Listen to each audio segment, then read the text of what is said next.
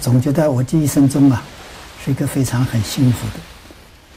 这个幸福不是我拥有金钱、拥有享受，啊，我有很多的缘分啊，使我不知不觉的就走上这个艺术的路上。不同于多数美术家来自学院的背景，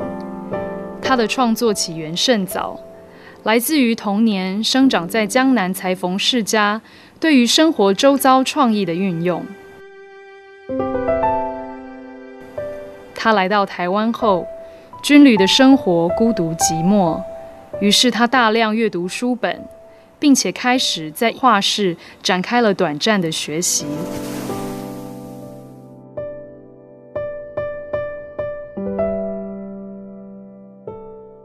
我那时候就等于说一个起步，啊，每一个过程我都要学，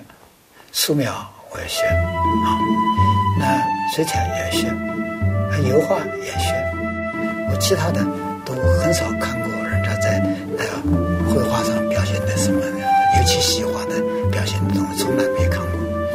我们人除了表现我们的个人的追求艺术的意义外，我觉得人还有一点爱的表现。看了竹镇，你几乎觉得是像《清明上河图》或是《清明上文图》这样的一个热闹市集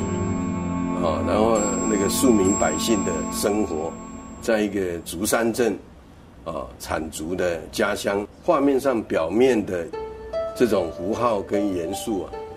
其实它是叙述性的，但是最重要的还有不变的朱维白，就是黑白的秩序